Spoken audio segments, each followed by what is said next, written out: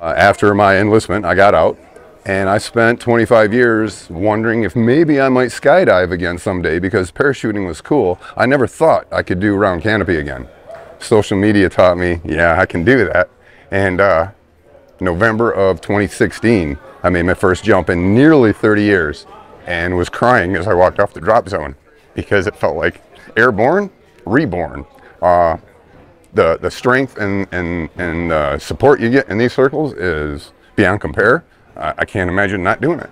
If you've been over there, you've probably seen some stuff that's challenging to deal with, especially if you find yourself in a civilian world and have to cope. They can put labels on it all day long. Having some support and having somewhere to put your focus and then being around that uplifting community is the best therapy I can ever imagine. I know there's other paths to take. I've done some things myself to try and change my headspace or whatever.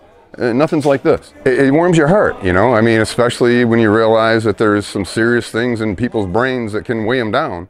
And then you see that weight lift. It's therapeutic for you too. I mean, you see somebody else is doing better, you feel better.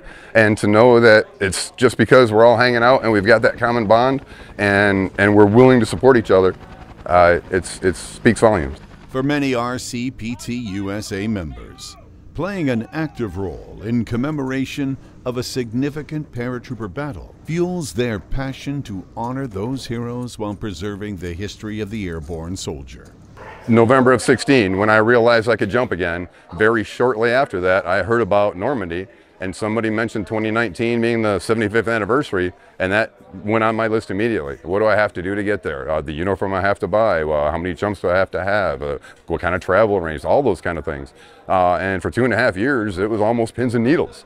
Getting over there, words fail. It was a once-in-a-lifetime opportunity.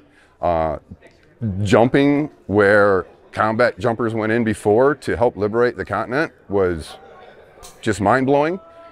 This one only works if everybody joins in on the chorus. But even more than that was to shake the hands and hear the stories of the guys that were there. He jumped right out into the blast aesthetic line of hope. He ain't gonna jump no more. And they're still so vibrant and so enthused. And when you give them a little time and attention, you're rewarded tenfold.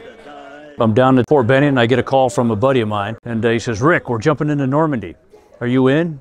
And I hadn't jumped in probably 15 years. I'm an old retired Special Forces guy. So I said, "Hell yeah, I'm in." And when I hung up the phone, I thought, man, you're 60 years old. What did you just do? Hook up! Hook up! So we came up here for the basic airborne refresher and then the jump master refresher. And it was one of the most professional courses that I've ever been to, and I've been to a bunch. These guys totally safe, switched on, I mean motivated. Check equipment! Check equipment! They make dangerous things safe. When I saw how well it was run. All okay, Jump Master. Outstanding, young man. And the professionalism of the cadre here. 1 minute! Just the historical aspect of it, I was hooked. When we jumped into Normandy, we were going in the footsteps of our forefathers. So flying over the countryside, you know, the same routes, the same drop zones that these guys had gone into was surreal. We know what we owe to you veterans, our freedom. On behalf of my nation, I just want to say thank you. It was beautiful. All those guys were young kids back in the day. They still had a spark in their eye. I mean, that was just, it was priceless. Because those guys are national treasures. I was in the Army 24 years, 19 combat tours. I've done a lot of cool stuff. The camaraderie that you have in the round canopy parachute team is just comparable to the camaraderie you have at like a Special Forces group. A couple years ago, they said, hey, we're gonna go to Paris for the 75th anniversary of D-Day. I had been retired for 9 years. I hadn't jumped around canopy in 9 years. So we were like, hey, what are we gonna do? Check equipment! Check equipment! Hooked up with the round canopy parachute team, and Bill Markham just happened to be a retired lieutenant colonel who had worked in Special Forces community. So it was like, hey, that was a no-brainer, so here we were. To be able to reflect from things that we did to the guys that jumped in on D-Day and into Market Garden, them guys are some heroes. Them guys did some crazy stuff.